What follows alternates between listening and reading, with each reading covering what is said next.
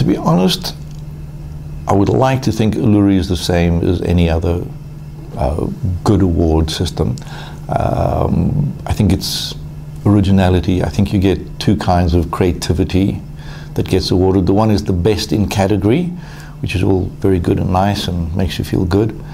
But the real genius is the only in category, the one that redefines the category. And I think,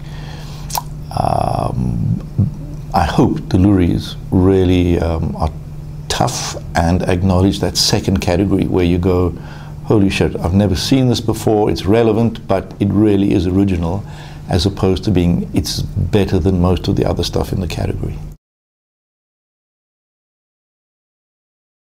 I don't think there's a formula, but there's a lot of common sense.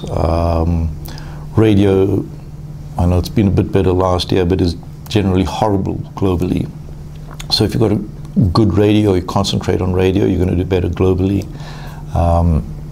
If you have an umbrella idea, often these days you can enter it in a number of different categories. So more and more you're seeing ideas that happen to be across many categories versus one-offs. South Africa is still okay. The rest of the world, America is very weak in print. I don't see much art globally as well as in South Africa. I feel craft is missing. We're a little bit computer driven. So if you were to do an artful poster, it's going to probably do very well. If you're going to do a vaguely decent radio spot, people will cheer.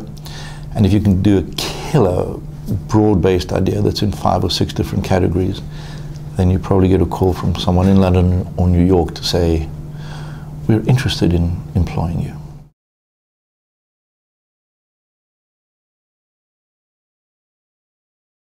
It seems if globally there's a sort of recognition that creativity is a little bit of the alchemist thing that can really make your bottom line quantum leap.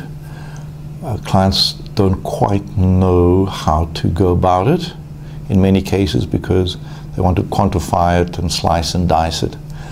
But there is a definite awareness that people want creativity. No client said, please give me a really boring conventional ad. There's so much stuff out there, there's such a plethora of gunk that you almost have to be different just to stand out. So a lot of clients have worked out just doing the right thing disappears.